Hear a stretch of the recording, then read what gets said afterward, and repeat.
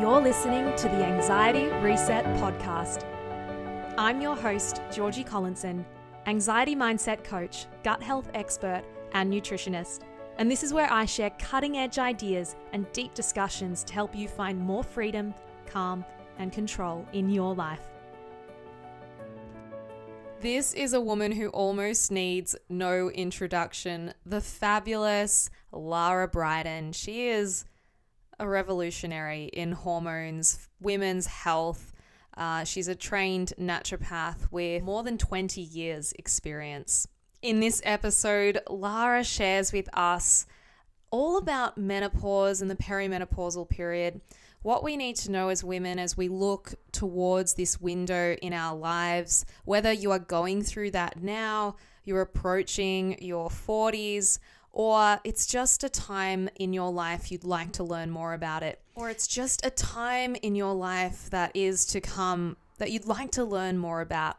No doubt we all have women in our lives who have made that menopausal transition, and I certainly have, even with my education around this and understanding the biology, the herbal medicine, the support available with our nutrition, diet, and lifestyle.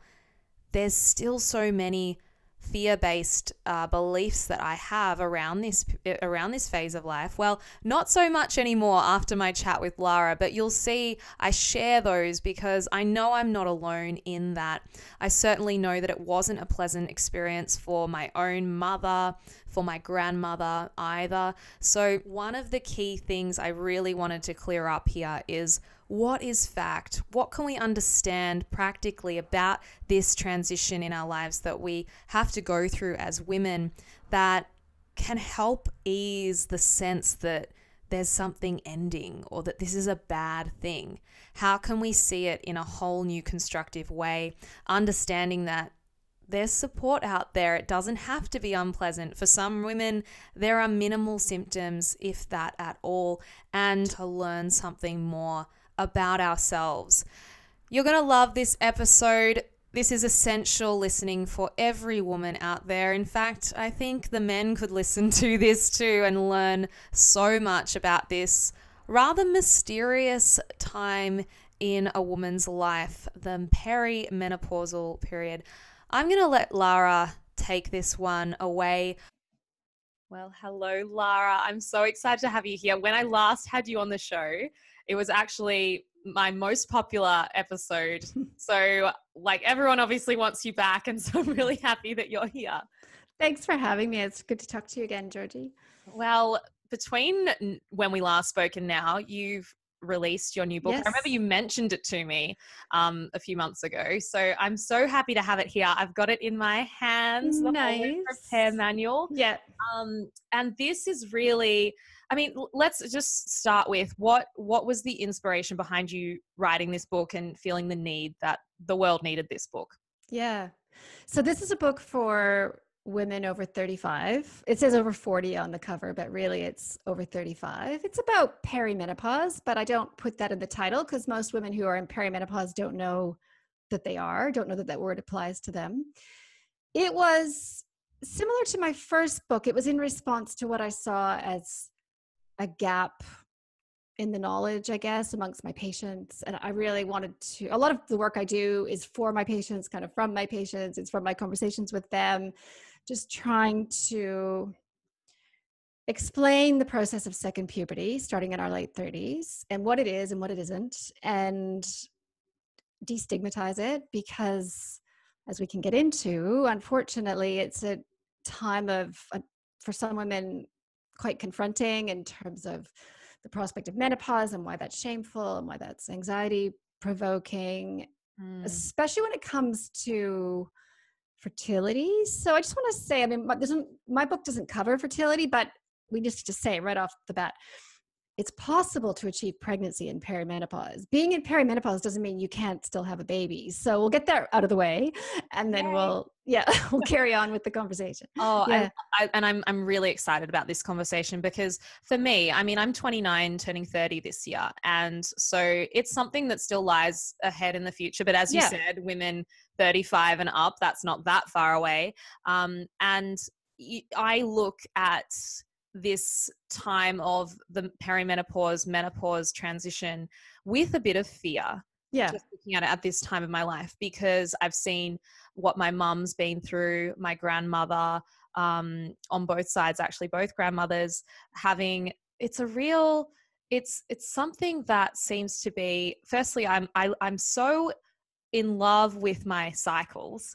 I love having cycles. I love Yes. knowing why I'm feeling the way I'm feeling at different times of the month, feeling that natural ebb and flow. And there's a part of me preemptively a bit concerned about losing that, because it feels like a navigation system for me in my life.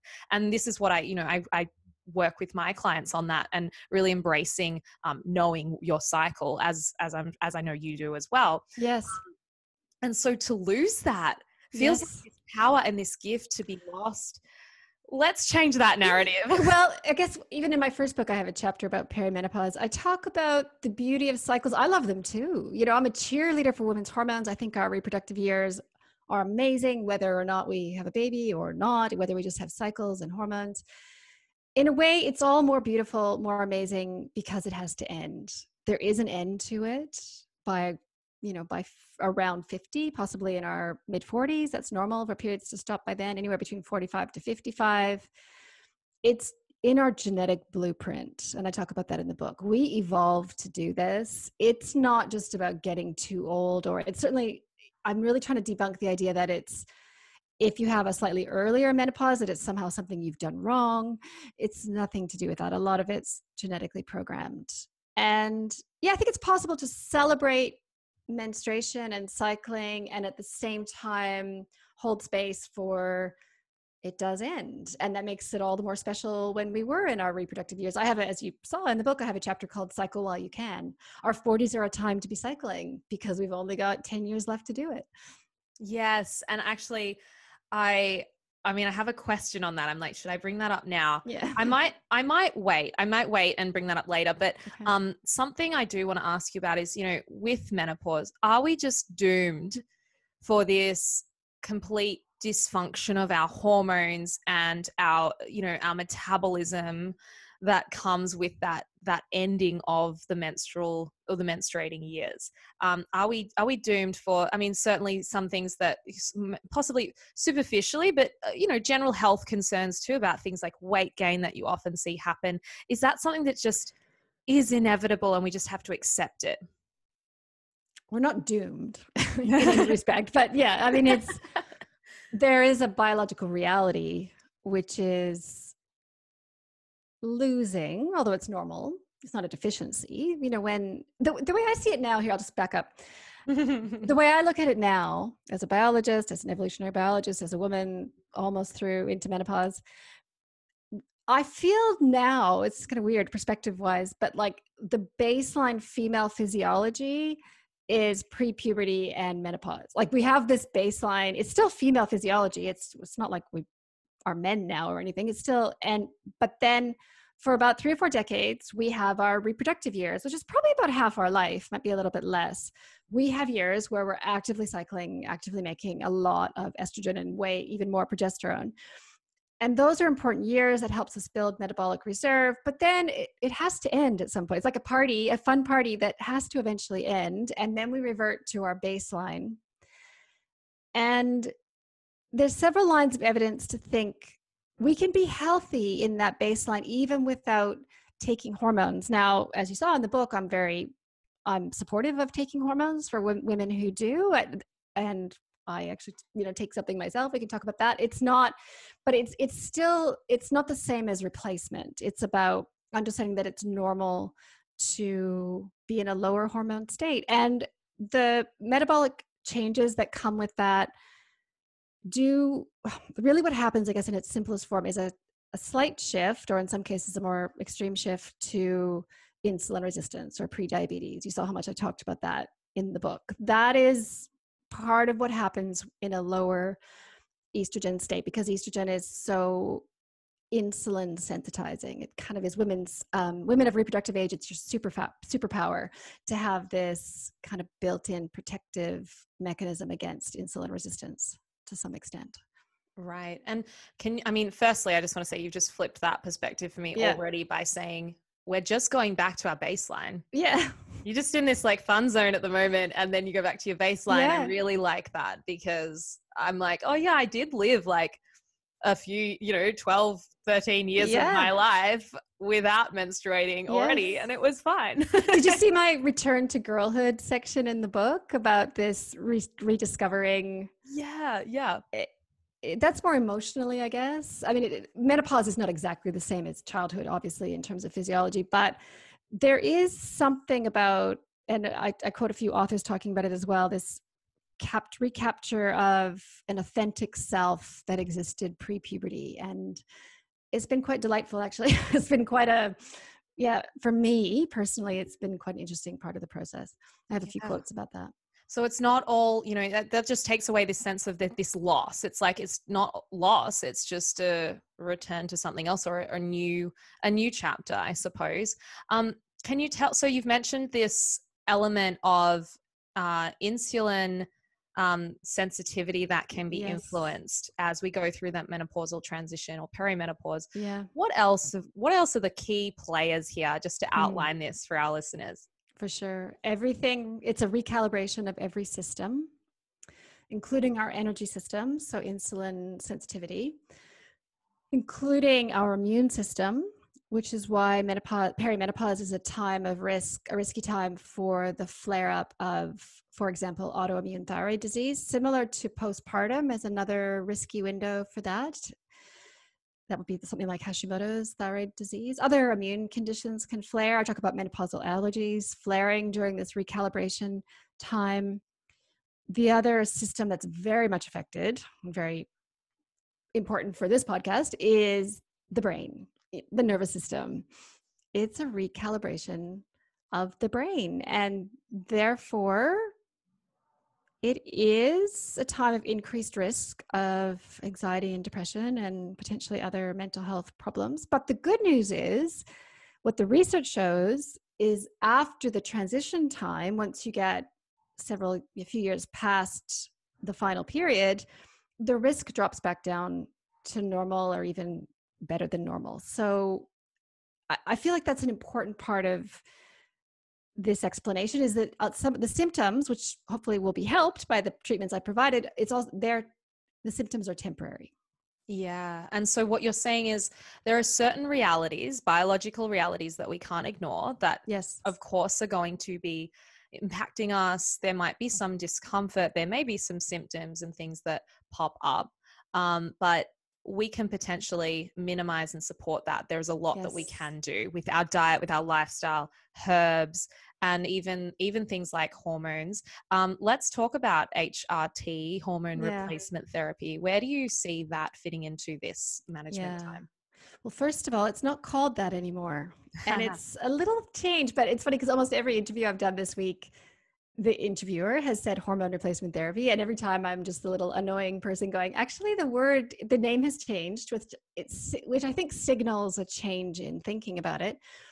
Replacement implies that it's a deficiency, right? That it's correcting something that's deficient. It would be similar to, thyroid replacement. If your thyroid is underactive, then you have to take thyroid hormone to be normal.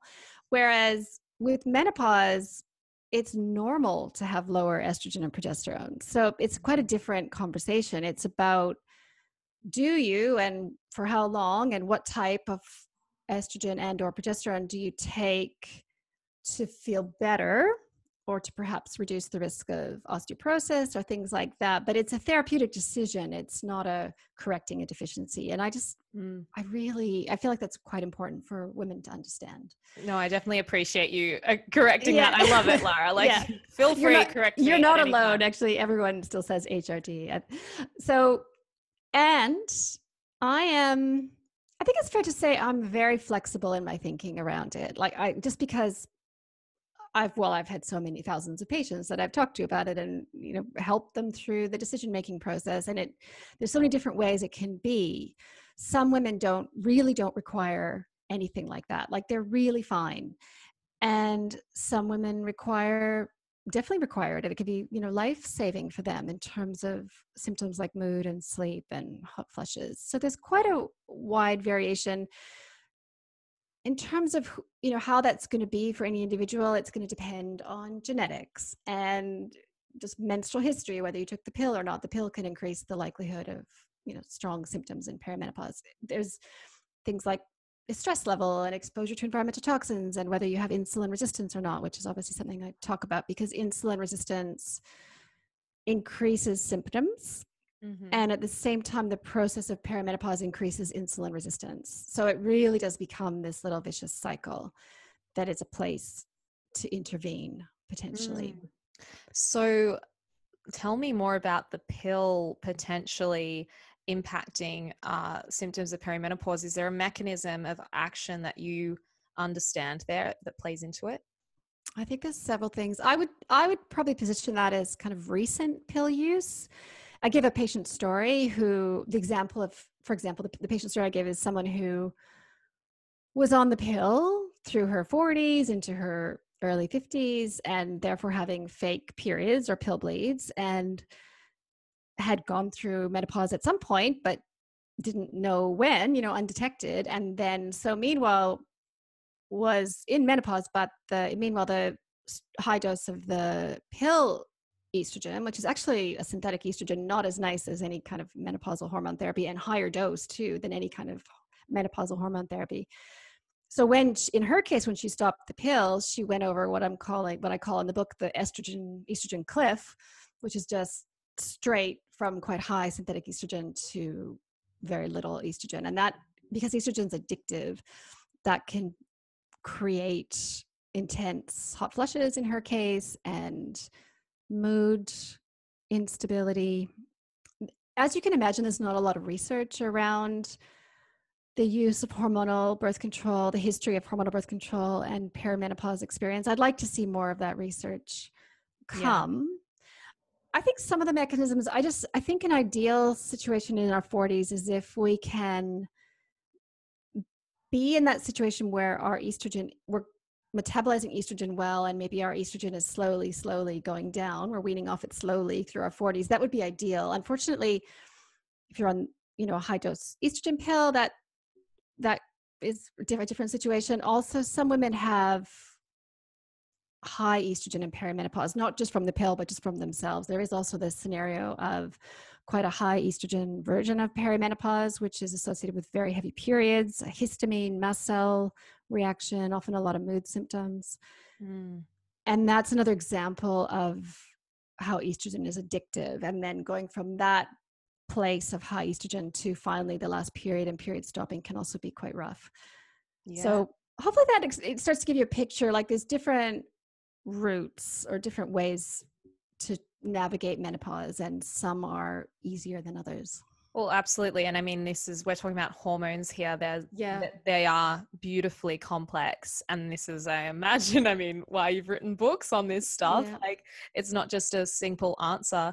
I'm curious. So it sounds like your feelings towards synthetic hormones in the pill versus, which we talked about at length in our last time. So go listen back to that episode, anyone who wants to hear that discussion, versus synthetic hormones in supporting the perimenopausal period. That transition, that's a different situation you mentioned because of the amount of dose. It's really about the type. So most modern menopausal therapy, hormone therapy, is body identical, or what used to be called bioidentical. There's a whole history to this, of course, but for what it's worth, in present day, in Australia, New Zealand, the US, Canada, the standard hormone therapy prescription from the doctor is likely to be body identical, which means hormones that are exactly identical to human estradiol, that's our estrogen, and progesterone. So in Australia, that would be called, for example, brand names would be an estrogen patch, something like Estradot, that's body identical estradiol. In Australia, progesterone is called Prometrium. That's the preferred progestin, or like that's the preferred companion to estrogen. even from the conventional perspective these days, because it's so much safer for blood clots, for breast cancer. For example, most progestins slightly increase the risk of breast cancer. Progesterone, real progesterone, slightly decreases the risk, or possibly more than slightly decreases the risk. So that's taken a while. It's taken longer than I expected for, I guess, if you will, mainstream to catch up to that. But that's where we're at currently. So just to contrast that to the pill, or really any type of hormonal birth control, which do not use body identical hormones. A couple of the pills use body identical estrogen, but all of them use progestin rather than progesterone, mainly because progesterone can't really be used for contraception. So it's such a different thing. Like, just in the first scenario with the pill, you've got some contraceptive drugs, which are not real hormones, being used to suppress ovarian function, induce a temporary chemical menopause, and then give back these hormone-like drugs, which are not as good as real hormones, to young women. Obviously that's in my thinking, that's one scenario. Then with perimenopause, menopause, it's more gauging the symptoms, deciding at what point, based on symptoms or risk to bones or other factors, is it worth coming in with some arguably natural hormones to support that transition, especially for, I'll say, one situation when it is almost certainly worth taking hormone therapy is early menopause or surgically induced menopause before 45, as in period stopping before 45. The research is pretty clear on that, I think, unless there's a reason that you can't. I think if you're in that situation and the doctor is offering hopefully a body identical estrogen and progesterone, it's a good idea to take it. And are all of our body identical estrogens, are they coming from the urine of pregnant mares? No, gosh, no. So there's a section about Premarin in the book, which you would have seen. So Premarin, and I was around then, right? Like, I've been practicing since the mid 90s. So that was the drug that was used back then. That's the one that's extracted from pregnant mares, hence the name. And it doesn't actually contain estradiol. It contains estrone and some equivalents, like some horse estrogens, and some androgens. It's about, I think I say in the book, about 30 different hormones, only a couple of which are the same as human hormones. So, and it's oral as well, which is actually really not a safe way to ever take estrogens. So that, occasionally I run into someone who's still been prescribed that, but that drug is generally not given anymore. And that was the drug that was being studied a couple decades ago with the Women's Health Initiative study, and that drug plus progestins. So just to compare and contrast, it really couldn't be more different. Modern hormone therapy is transdermal through the skin, estradiol, human, well, not derived from humans, but identical to human estradiol, plus body identical progesterone in capsule form. Estrogen's best through the skin, transdermal. Progesterone usually best orally, but can be taken vaginally or other ways as well. What's the link between taking that estrogen orally? Where's the warning? Blood clots in the liver. It forms dangerous blood clotting factors. Yeah. So and that's true for the pill, right? And that's true for oral hormone therapy. So that's pretty well established now. Certainly in the menopause sphere, it's transdermal is through the skin is much safer. Thank you so much for clarifying that, because it's really fascinating. And there's so many different ideas around this stuff, especially like all synthetic hormones are bad, or all, actually it sounds like, bioidentical. Say, for example, I've had clients not want to take their thyroxine, which is a thyroid support. I feel you've got something to say on that. Well, I think if generally, if the doctor says you need thyroid, it's probably a good idea to take it. But yeah.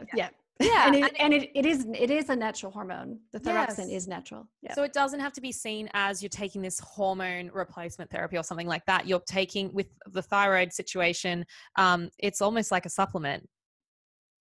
The thyroid is more of a true replacement situation. I mean, that's remedying a deficiency in thyroid hormone. and with a natural hormone. So I think I have a section about thyroid disease in my book. I think in general, I think it's important to take thyroid hormone if you need it. That said, there was for a while over the last 15 or 20 years, a little bit of potentially overprescription of thyroid hormone, which has to factor into the conversation as well. I think it's important to be a little bit careful about that and not take it. Take it if you need it, but don't take it if you don't need it. Yeah, So, I suppose, sorry, to correct yeah, what I was saying earlier, I yeah, think it's more the idea that you're taking this medication that's having, all these, and it doesn't have to be seen that way when it no, comes to thyroid hormone. And I think it sounds similar for what you're describing with the estrogen support there too. yeah.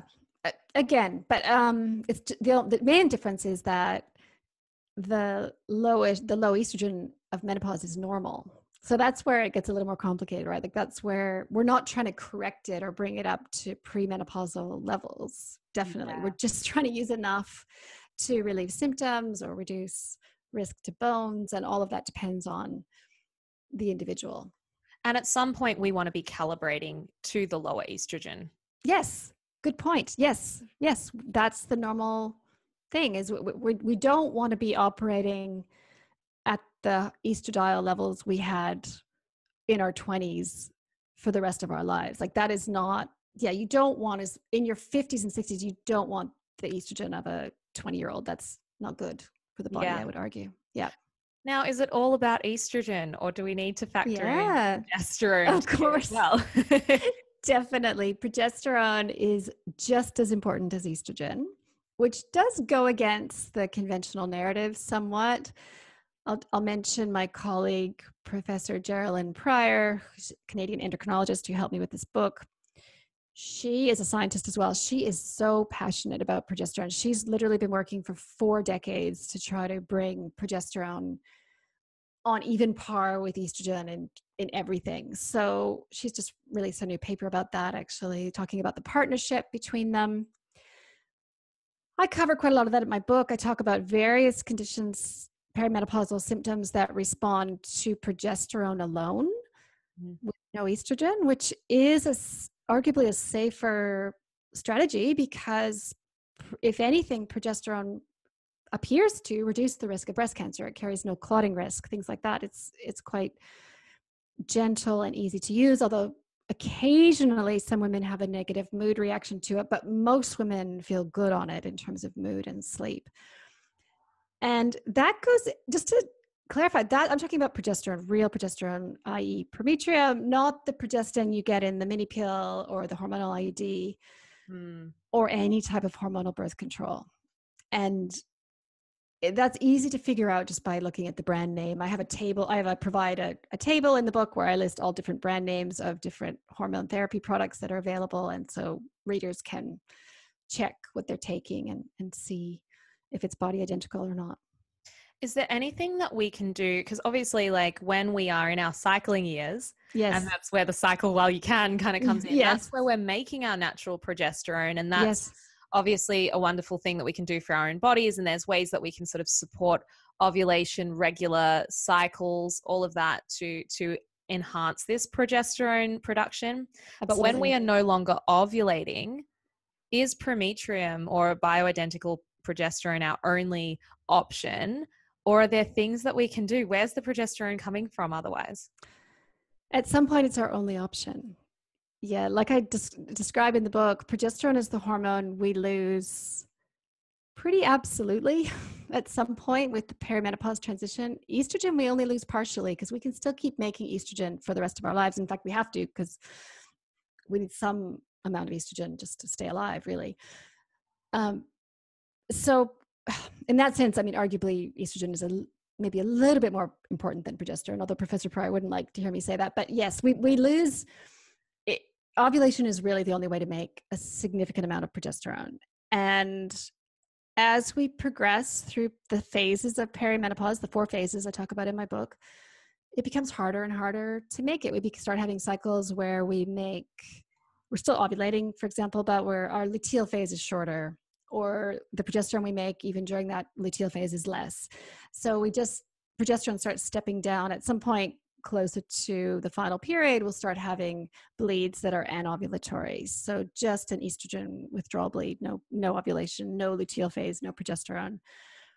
And some women can ride that out. Just to say again, I mean, that's the beginning of the recalibration of the brain, for example, because the brain is quite sensitive to progesterone. So at that point, it depends on the individual. And in answer to your question, I mean, there's ways to enhance it for as long as possible. I mean, we can be being as healthy as we can, not having insulin resistance, maybe taking the herbal medicine Vitex, for example, can keep progesterone going for a little bit longer, but at some point it's just going to stop. And then the question is, are we okay? Can we just recalibrate to that? Or do we need to take it for symptoms like heavy periods or insomnia or migraines? Yeah, because everyone listening to this podcast will be happy to know that progesterone has a very calming effect on the brain, and it's the absence of that calming effect, right, where we can possibly experience more anxiety and other mood changes.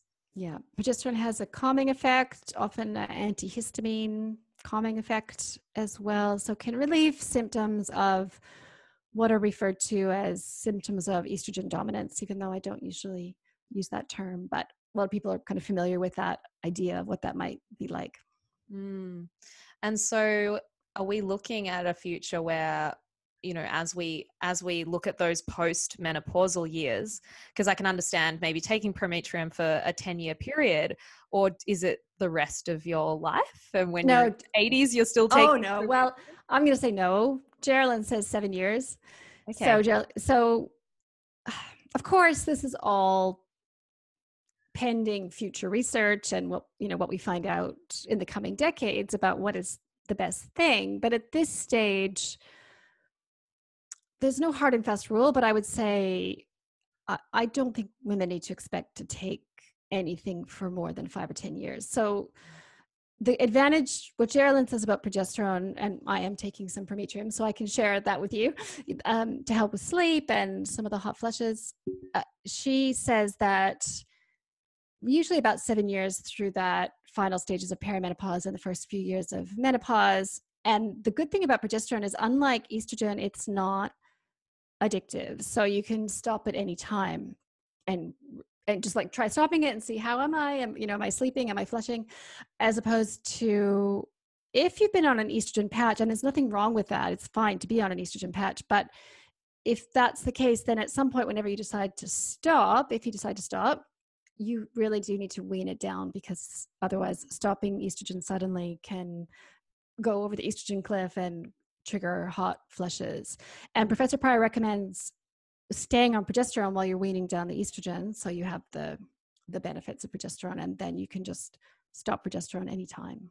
So you can think of progesterone as protective as you kind of go through that phase. And then I imagine it's a bit of trial and error and just seeing how you go, and you can always step up a notch if you needed to go back on the estrogen patches. Exactly. Yeah. Okay. Yeah, for sure. Yeah, but I like that about protective. Progesterone is very sheltering. That's the kind of words that come to mind. It's shelters from migraines, shelters from the ups and downs of estrogen. Maybe even the ups and downs of life, Lara. To some degree. It does help to support the HPA, or stress support axis. I think that destabilization of the HPA, or adrenal axis, during our 40s, and the destabilization of sleep is a big part of the anxiety, stress that can happen during these years. It can be a tricky decade for some women, not for everyone, but it really can. And I've seen that with my own patients. I can certainly sympathize. And I just want to, I'm just segueing now into something I want to talk about. Please do. Because what happens is, if women are feeling under pressure, maybe not sleeping, not coping with stress as well as they used to, alcohol can enter the picture. I was about to ask you about that. How weird is that? That was my next question. Yeah. And it is corrosive to the hormonal system. Like, I just don't know how else to say it. And I've had multiple conversations with my interviews over the last couple of weeks about alcohol. It's hard to be the messenger of this, and I get it. I also have definitely, enjoyed a few drinks in the week, and that's been part of my life as well. But for myself and for a lot of the people I've talked to recently, once you hit like 40, 41, 42, 45, you might find you just feel so much better with no alcohol at all. It's, yeah. So not even like looking at, I always think about the research on the Mediterranean diet and how it's like, well, that standard glass of wine, so it's about half of what we generally pour ourselves of red wine, has the polyphenols that have the antioxidants that Yeah. are protective for our heart health and all of these things. Right. But even that here and there could still be having an impact if Oh we're yeah. sensitive. Oh yeah. Did you see that? So I debunked that idea that alcohol is healthy. Put it this way, we need to stop saying alcohol is healthy. In no universe is it healthy apart from it's fun.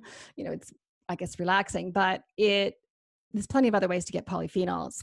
And it's not healthy. It's, arguably not that bad depending on who you are, but I'm just pointing out that in these vulnerable years when the brain is rewiring and recalibrating and sleep is disturbed, now is the time to probably have a break. And then once you hit 55 or, a couple of years past your final period, you might find suddenly, the few glasses of wine in a week are not a problem anymore. Yeah. So just really like giving yourself all the support at that time. If you are not coping very well, if you are getting symptoms, I suppose there would be always exceptions to the rule and some people who seem to be able to cope with that and they're fine. What about caffeine in this picture too? I never conflate alcohol and caffeine. In my view, they're quite different. Mm-hmm. Alcohol is a standalone, quite troubling, corrosive substance. Coffee, it depends. Obviously, if you're not sleeping, definitely coffee in the afternoon is not going to help the situation. I've observed that some women tend to have kind of for whatever reason, a negative kind of autoimmune reaction to coffee. That would be the minority, but that's so I would certainly acknowledge that some women, for a combination of reasons, maybe don't feel well on coffee. But in general, as a blanket statement, I would say coffee is not harmful. And if anything, the research is potentially that it does have some protective benefits on health. So really just to separate coffee and alcohol out from each other, they're different. Yeah. And look, I always say, with my audience in particular, it is gonna, influence your cortisol levels and things that possibly we don't need more of a stimulation to, and the sleep impact as well with the caffeine. But I understand for certainly many people, it can be okay as long as we're not going crazy with it and having lots of cups of coffee in a day. Yeah, and it's about prioritizing, I guess. With my own patients, I often find they're so grateful when I say you can still have coffee. Then they're like, okay, I got it. The wine, no, the desserts, the sugar, I'm going to, and then they're like, I'm going to move my body, but I can still have my morning coffee. And it seems to make it all easier. But, just rather than having a long laundry list of things to avoid, which can be a little bit overwhelming. The one thing I want to emphasize, because I don't know if this has come through yet from our conversation, this is a temporary transition, right? I talk about this again and again in the book. It's not always going to be like this. So this new sleep problem, this new anxiety, this new not coping, hopefully it will improve with the treatments I'm recommending. So of course you shouldn't have to really suffer it at all, but also keep in mind, big picture, this is only going to be for the next, on average, 6 to 7 years. And then you're going to be through it.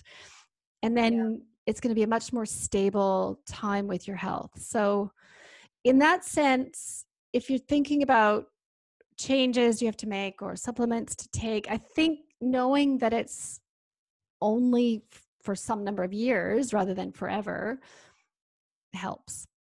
Are there some cases where those hot flushes or certain symptoms or the insomnia can continue into, say, your 60s? Short answer, yes. There's a little bit of research to suggest hot flushes can continue. Really, usually they're over within a few years, kind of 3 to 4 years is the average.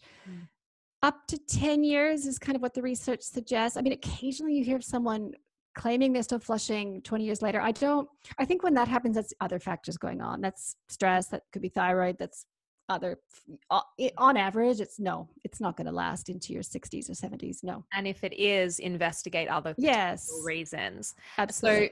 there's no reason why a woman who is generally looking after herself, because we're never going to all do this perfectly, but generally, Yeah. minimizing the alcohol, looking after her diet, moving her body, getting enough sleep as much as she can. There's no reason why she shouldn't expect to eventually reach a calibration point where, say, in her later half of her 50s, she is Well, feeling more stable with even things. better than that, those things you just mentioned, she may be fine the whole way through. So I don't want to make it sound like these symptoms, any of them, the hot flushes or anything, are inevitable. Some women cruise through with absolutely nothing. And a statistic that I have, it's just a rough guess, but from my patients, even when they're in the thick of it, like usually the symptoms are worse about 2 or 3 years before the final period, night sweats, potentially, migraines, hot flushes, maybe some anxiety in that time. I have, with my prescriptions, I have it sort of in layers, right? So you start with magnesium, taurine, that's my combination, no alcohol if you can do it, move your body, help, get some morning light, stabilize your blood sugar, kind of basic things like that. And that's level 1. And then level 2 would be take some progesterone. Level 3 would be add some estrogen to the progesterone, plus all the other things, plus the magnesium and taurine and all the other things. That level 1 of the women who come to me for help, 50% of them, that's all they need. They take their magnesium powder with taurine, they quit alcohol, and they're fine. Like, they're actually fine. That can happen. Now, that's not to make people feel bad if that's didn't work for them. I mean, everyone's different, but I'm just saying that's definitely a possibility. That's really inspiring and lovely to know, because what I'm really hearing from this discussion, sometimes I think like there's almost this frustration or anger that can arise at the way that things are with our female biology, in the sense of like we have to go through this annoying thing, and it's so frustrating. Why does this happen, and why are so many of us needing something that is not 100% natural? If you think of like, how did people get through this when we didn't have those medical options, or the hormones that you mentioned, the bioidentical hormones? But say the alcohol factor, for example, might not be something that is also natural for our bodies to deal with. Yeah, so there's something going on called evolutionary mismatch. I'll just summarize a few points in my book. Please do. Yeah. So first of all, to debunk the idea that we're just living longer now and our ancestors didn't go through menopause, that is not the case. I provide several lines of evidence to suggest that at least some of us were always getting through till our 70s or 80s. And in fact, there's a case to be made that a longer human lifespan may have evolved because of menopause, because women are so productive in our post-reproductive years. So basically, menopause has been there as long as we've been human. And from what we know from modern forager groups, they do not report symptoms with menopause. They report menopause, period stopping in your late 40s, but they're happy about it. Like there are no symptoms. And the symptoms do seem to be really only reported in the last kind of couple hundred years in European cultures. I think there's a few things going on with it. I think some of it is what's called evolutionary mismatch. It's this hormonal recalibration we have to go through. It shouldn't necessarily be associated with symptoms, except potentially in the food environment that makes us more vulnerable to insulin resistance, for example, or in the environment where we're exposed to environmental toxins. There's actually quite a bit of research about environmental toxins and menopausal symptoms, of which is not within our control. One of the examples, which I do list in the book, but a few people I've talked to said they tried to ignore it because they found it too disturbing, which is fair enough, is this idea that couple papers, research papers, to suggest that one of the mechanisms of menopausal anxiety and symptoms is actually the liberation of stored lead from the bones during the increased bone turnover. As our estrogen goes down and our bone turnover goes up, right? That's normal. So we start liberating minerals from the bone. Like, obviously we try to manage that, but what happens is, for those of us who were born in the 60s and maybe lived in houses with, lead solder in the pipes, and we still had, when I was a kid, we still had leaded gasoline, which is not a thing, that hasn't been a thing since then. Mm. So what happens when you're exposed to lead? Some of it's stored in the bones, which is good. It sequesters it away. But then at menopause, we get this release. Now, that's just one example of why our ancestors wouldn't have had that, right? So they may not have been reporting all the anxiety and sleep problems. And yeah. Oh my God, you blow my mind with all of this Yeah. stuff. So could it potentially be a good idea to go through, like, support the liver and go and support those detox pathways if that's potentially happening? Okay, well, I can tell you that I'm personally conscious of that, Yeah. of heavy metal toxins being mobilizing from my bones just because of where I'm at. So I'm personally, for that reason and other reasons, I am doing a combination of N-acetylcysteine, Yeah. selenium, and glycine. Those are the nutrients that have been studied somewhat for helping to gently assist with detoxification of lead. Yeah. And protecting from the damage of those things in our bodies. Yeah. Is there a preferred way of monitoring that in your body that you tend to use, or that you would use for yourself or patients? If that's, we can do hair mineral analysis, we can do blood tests. What do you prefer, or do you do it at all? I haven't been monitoring it in myself or patients. I think mainly because it's kind of, as you know, kind of tricky to pick it up. If it's in the bones, you can't measure it at all. If it's liberated and in the blood, you might get lucky and see it in the serum. I guess you might see it in the hair. I don't do a lot of hair mineral analysis. I just don't do it. I'm not used to interpreting it, but that, could be an option, I guess. Yeah. Yeah. Okay. So can I just pull back to something? I just want to, like, recap this for anyone that missed it, because you just unloaded all these amazing ideas about what menopause means, or what no longer being in your menstrual phase means, menstruating years. This idea that women are so productive post menopause gives me this sense of, like, oh my God, there's hope, because I've always had this idea, and it is partly even from my training and what a lot of the physiology and those studies sort of tell us, is almost like everything just declines basically. And it's like, we're on this just slow decline. So to hear that, it's really exciting and inspiring, the idea that we might be more productive in those years.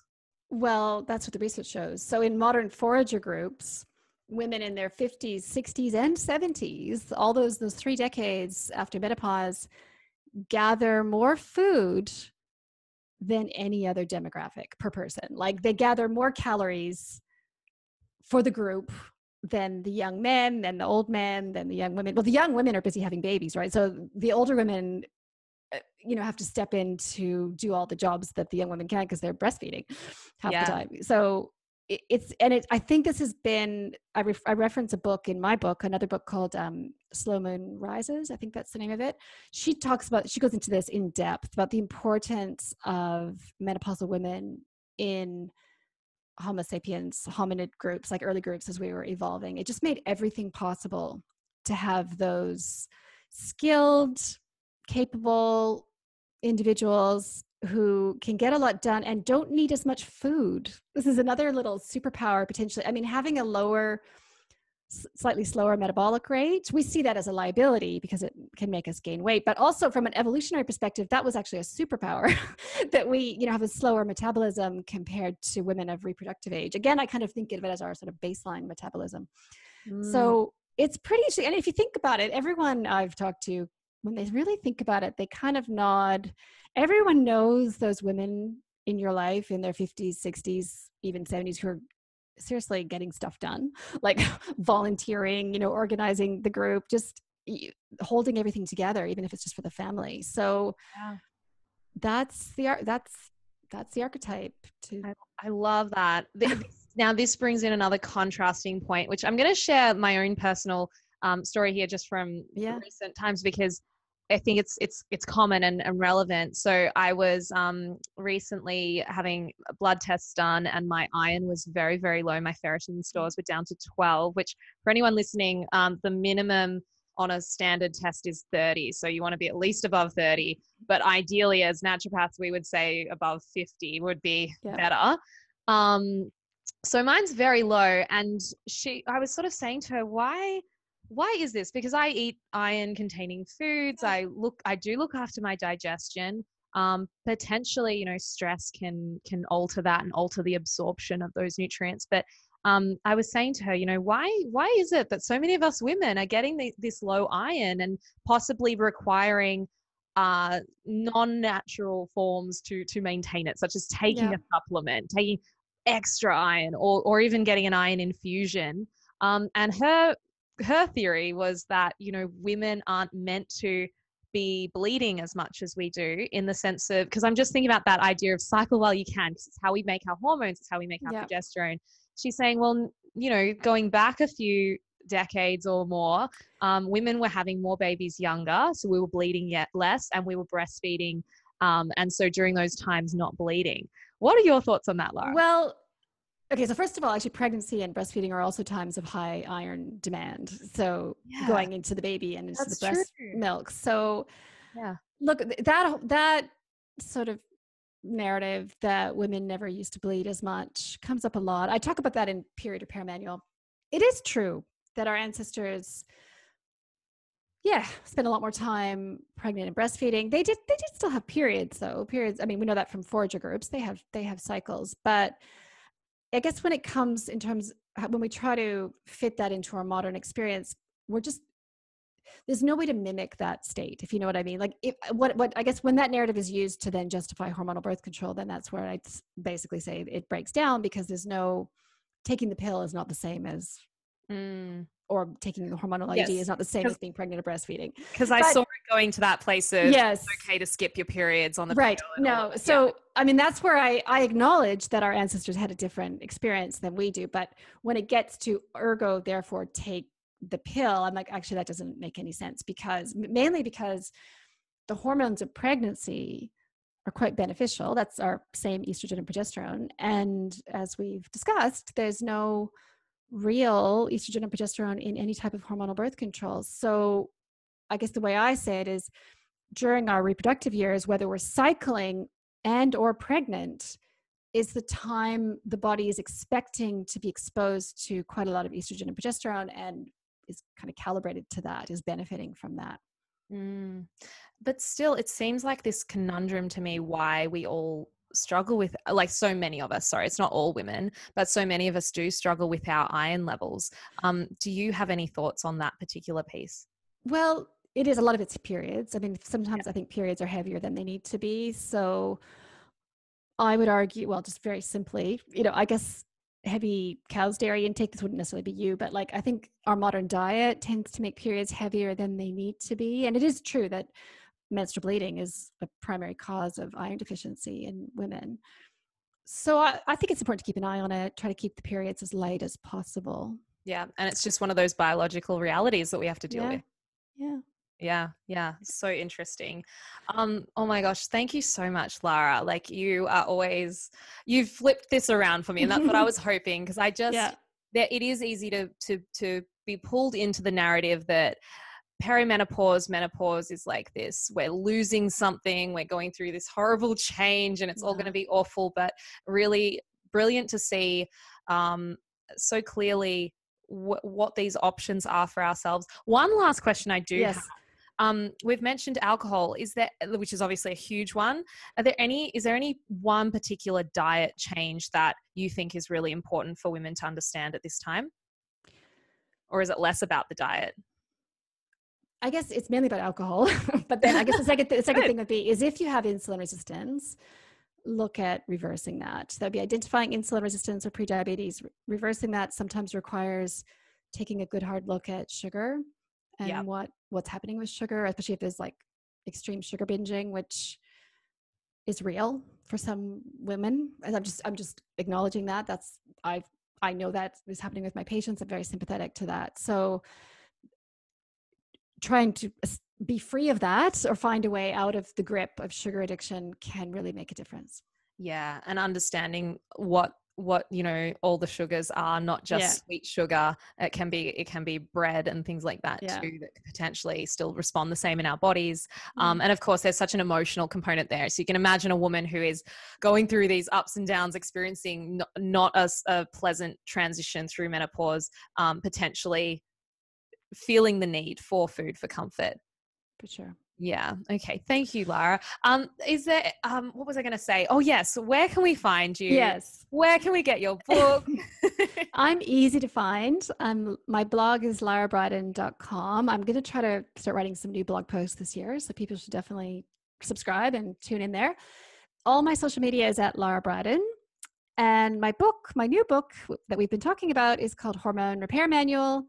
It's on shelves, especially in Australia and New Zealand. It's pretty easy to find. It's on Amazon. It's kind of everywhere. Fantastic. I'm so excited to tell everyone about it. And I'll have all the links to that information in the show notes. Thank you so much, Lara. It's always a pleasure to chat with you. And I look forward to hopefully having you again on the show. Yeah, it was great to see you again, Georgie. Okay. Thank you. Thank you. Bye. If you're ready for the deep dive into this work to master your anxious mind, I invite you to join the Anxiety Reset program.